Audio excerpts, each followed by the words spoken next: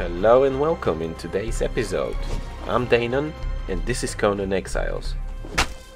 In the beginning of this video, I would like to say thank you for such a warm welcome with our last episode, and also thank our new subscribers.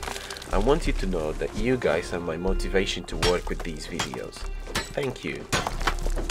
So, getting back to what we've been doing, we have started just like usual, by getting some resources we can use later on. And since we have few stone nodes and trees around our base, it is a good opportunity to A. clear out the area for a near future building, and B. collect what we need for actual building. Our mission for today is to do a few things. Namely, get our crafting stations ready for any form of operation, as well as try and obtain some brimstone. But even though it is not required now, we will have to have a lot of it at hand somewhere around mid-game for pretty much any slightly more advanced technologies, including building and many items.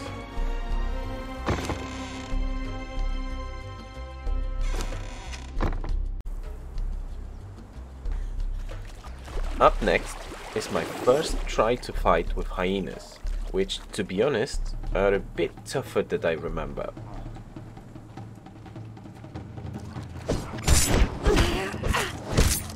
My first mistake in this case was the fact that I have been using a slow two-handed weapon, and as you have just seen, it did not really help in fight against nimble enemies, but we will change this quite soon.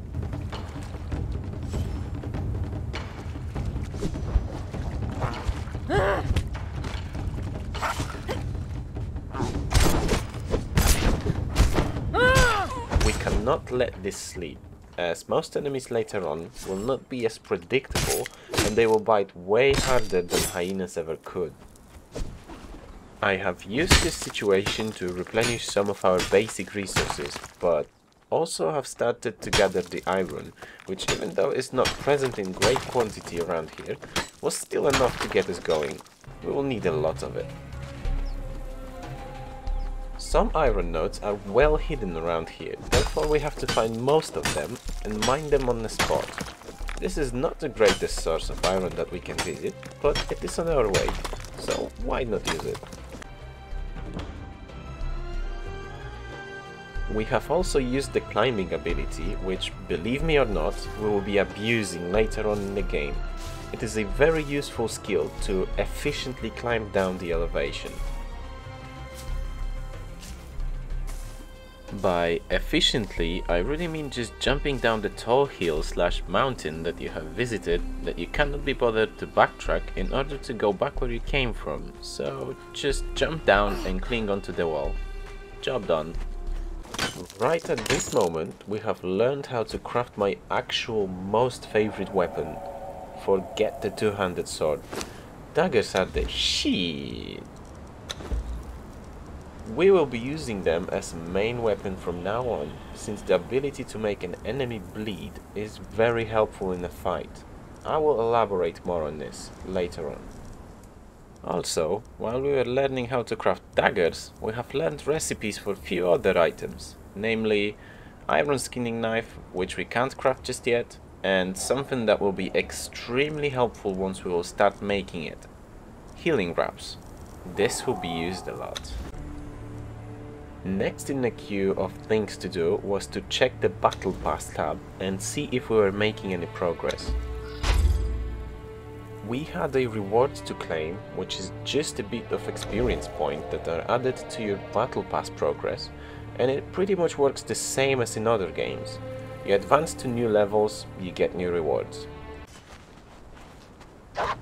This is a great example on how daggers work. They are extremely effective, as you can stack the bleeding effect up to 20, meaning that you don't even have to finish the enemy yourself, as bleeding effect will do it for you. Take notice how I don't even bother finishing these hyenas, as we had enough bleeding effect stacked. This is an amazing tool to decrease the number of times required to repair your weapon, but on the other hand, it feels like daggers have less durability than other weapons. Technically you can offset this by just allowing the bleed effect to work its magic.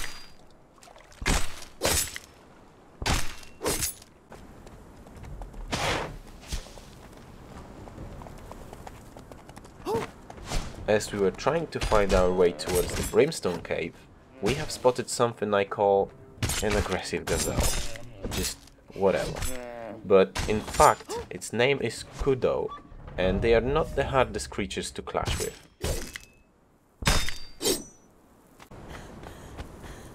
After gathering so much stuff, I had to come back home and drop it off so we can gather more resources. However, I have noticed a big creature roaming on the island, extremely close to our home. It was apparently a black kappa, and I somewhat have remembered that they can drop rare loot, which obviously has triggered an inner rat in me to go and get this loot. But I have quickly calculated that it will need a max of 2 hits on me to obliterate me, while from my side it would be a struggle to bring him down with the equipment we had at the moment.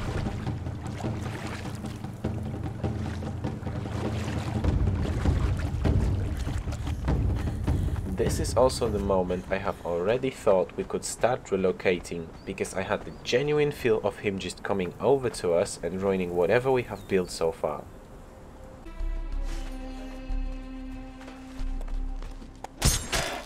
On our way back to the Brimstone Cave, I have started fighting some antelopes to obtain additional hide, when I have noticed that slaying them adds on to a progress of a challenge for Battle Pass, meaning naturally I had to finish this mission as I was extremely curious to see how the Battle Pass system works. Finishing this quest won't happen for now, but it will materialize later on.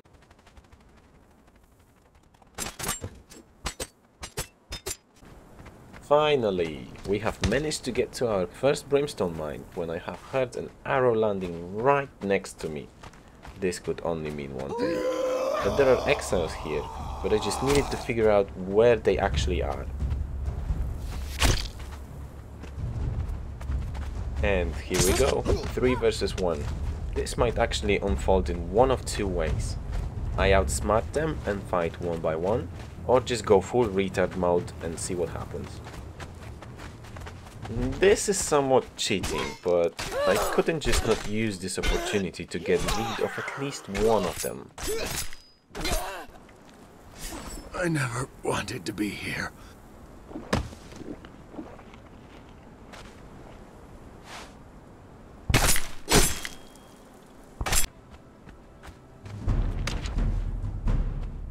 Next was the archer herself.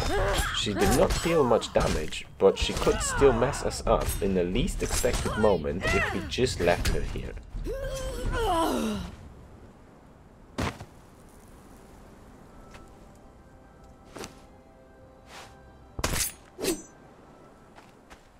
Last one was the one I had to be the most careful for, as she also had daggers on her. It works both ways. We can start bleeding effect, and they can do so as well, meaning if I'm not careful, this might end rather abruptly, leaving me to travel half a map just to pick my stuff up.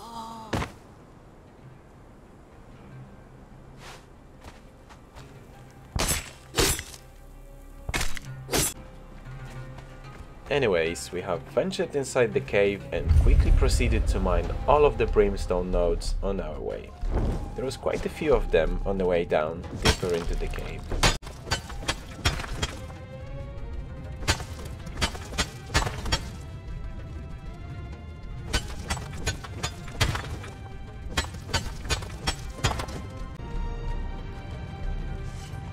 This is the moment I have realized we can craft bandages that could heal a big chunk of our life.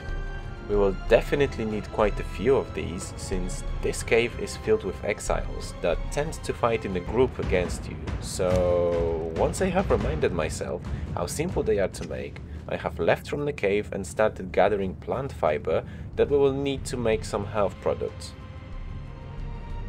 Unfortunately, there is a big chunk of footage missing, as when I had to make a break, I came back shortly after thinking that the recording is on. But you didn't lose much. It was just a wave of constant fighting with exiles until we got to the end of the cave and fought with this area's strongest exile called Caim of Azura. We have also got a few pieces of equipment from him and other exiles, as well as mined all the remaining brimstone nodes in this area.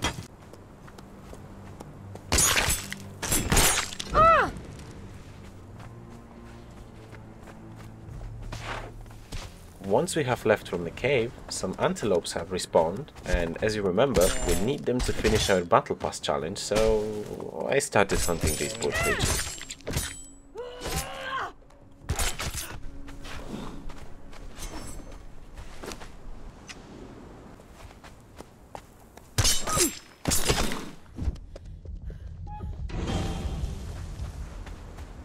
Once we have finished the challenge, we have been given the access to first level reward.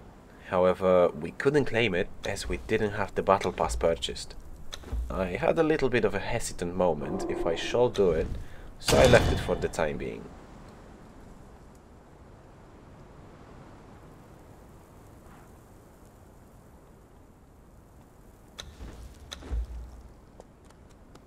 This is also a moment where I have become confused. I thought I will cut it out of the video, but please, take a look at my dumbass trying to find out rewards under ancestral knowledge.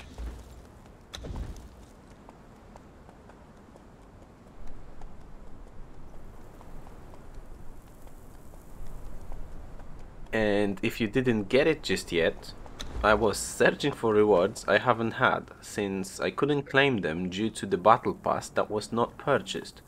Duh.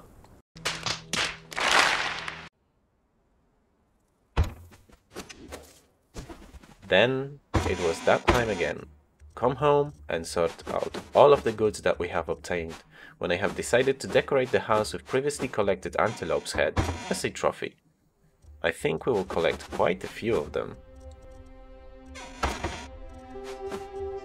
What I definitely want in either this shelter or any of the other ones we will build in the future is to have a wall full of trophies to somewhat immortalize our adventures in a visual form.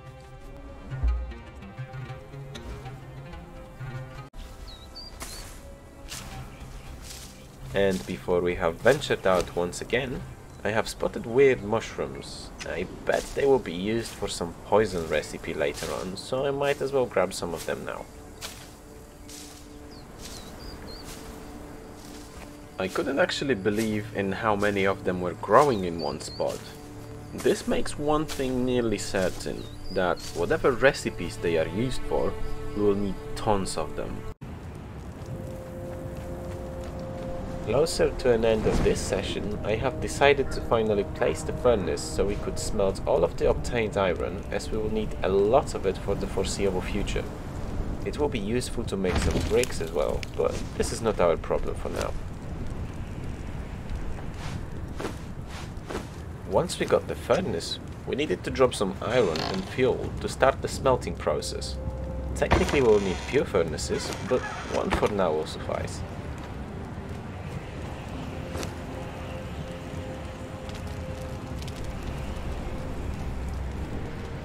What I love in games is when you can pause your gameplay and just stare into the background to see beautiful sights.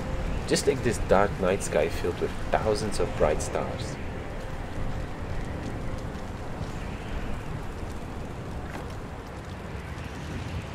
Next on the list was Tanner's table, which would come in handy when we would be running low on hide, as with help of it we could turn Hyenas pelt or reptile hide into rawhide that we could then turn into one of the craftable items just like armor.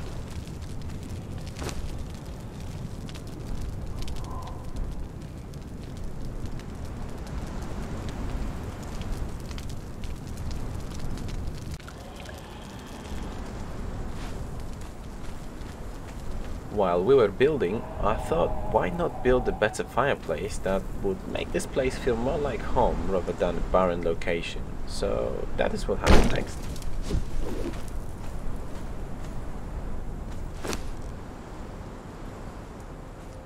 Most of the stuff from our campfire has been transferred into the fireplace so we could immediately start using it, or just drop our food to be cooked next time when we come around. Another thing that I really wanted to accomplish during this session was to get a tannery so we could process all of our hide into leather that then could be integrated to form specific armor sets. Don't worry, we'll craft them together.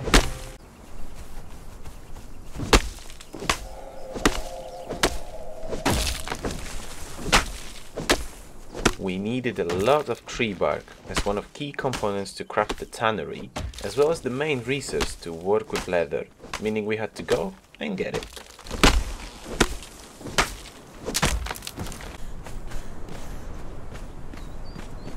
Once we had enough, it was time to place it in our shelter so we could have it ready when we need it.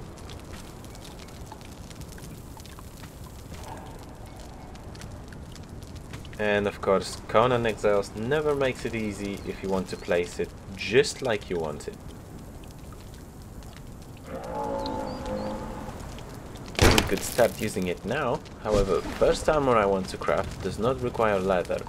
Instead, it needs just the hide itself, so we will drop just a little of hide in there for now.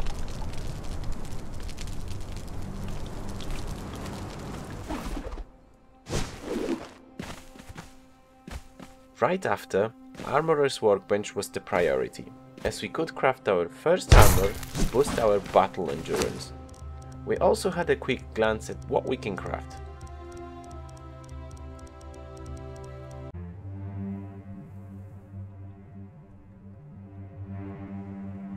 When it comes down to armor crafting, I always go for the basic ones first, as they are not particularly nice to look at, but they bear good qualities. Just like the light armor you could see being crafted in here. This one gives us greater carry capacity, which for now would be amazing since we don't have a horse or a follower just yet. Also, I can get them out the way for my collection.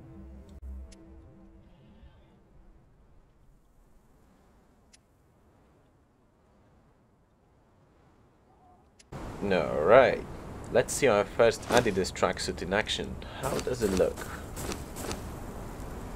Meh.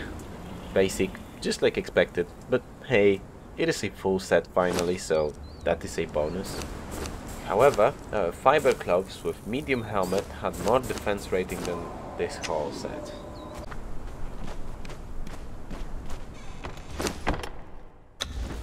Okay, forget the fashion show, we had some knowledge points to spend, so we went ahead and learned the large chest, followed by savage armors of course. Then novice saddle maker, which will be required for us to make saddles for our horses.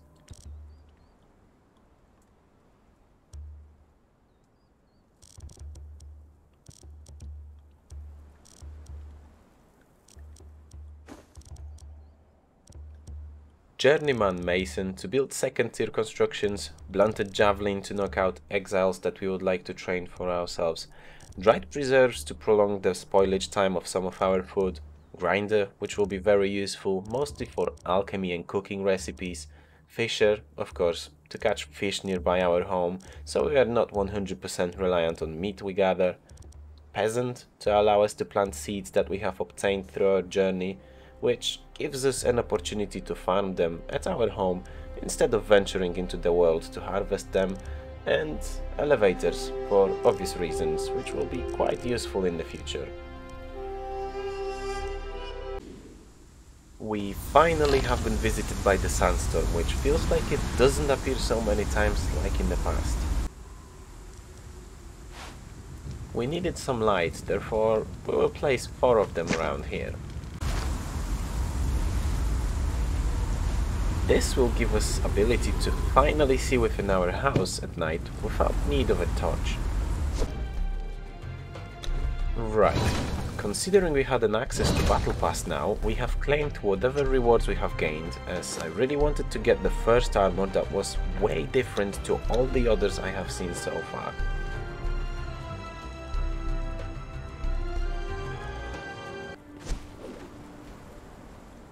And for the end of this session we needed Carpenter's Bench, which might not be so useful now, but its time is slowly approaching.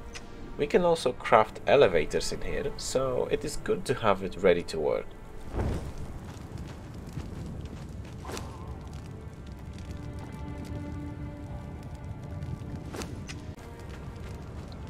Last crafting station for today is the artisan table, so we could craft large cupboards to hoard all of our stuff. I like to use it especially for armor collection. Anyways, this is it for now, and I will catch you in the next one. Deynon, out.